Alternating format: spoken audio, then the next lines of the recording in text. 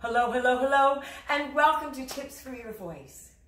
I hope you're having a great day. Now, one of my students was singing a song, and she had to go from one note up to another, and it felt like it was up there. It was really high, you know?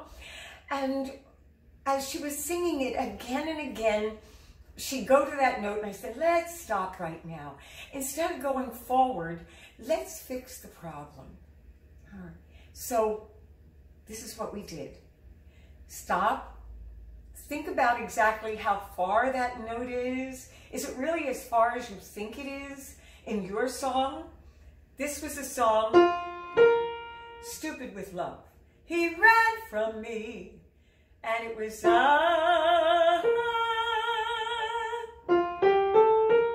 it actually was only 4 notes.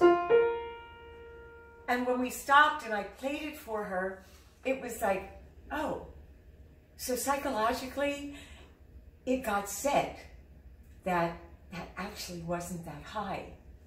So the first thing is stop what you're doing, really analyze whether or not it's high, and then realize it's really attainable. It's not as high as I would think. Actually, the next note was very hard. He ran from me. It was a whole octave. But that seemed easy because psychologically it was a jump up and then it was okay to go down. Even though that's an octave and that's a wider jump.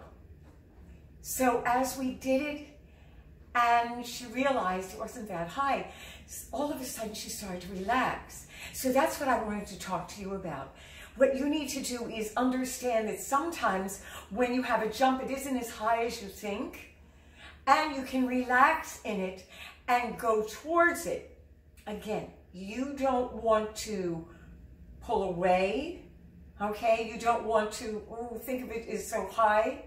So you're going to relax into it, and you're going to think of not defending yourself, but offense, going, he ran from me.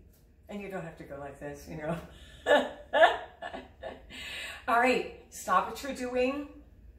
Think about it. Is it really that high? Go and measure it. Da, da. Okay, it isn't that high. Or play it if you can. Find out where it begins and it ends. Listen to it. Realize it isn't that high. Psychologically, it starts to change in your head that it's attainable. And then, not defend, offense. Go for it. And also, if you're recording also, remember that you have to be into it. He ran from me. So your whole body has to be into this, okay? Don't be too relaxed and passive. You want to go for a note. Now, maybe your note is really high. So your body wants to go towards it. Sometimes what you can do is take the shoulder blades, take the shoulder blades and bring them together. That will lift up the top of the body and you relax this area, or not relax it, but you release this area to be able to come out and go for that note. Okay, that's a big one. All right? So I'm hoping that this is helpful. Again, I want to remind you of several things, okay? Number 1, my name, Marquita Waters, all this. This is my book. It's at Amazon.com, okay? You can also get a hold of me at MarquitaWaters.com. And I teach in person, online. I have a group, and the group is Singing for a Lifetime. That's what we do. We stretch it out for a long, long time. Okay? So,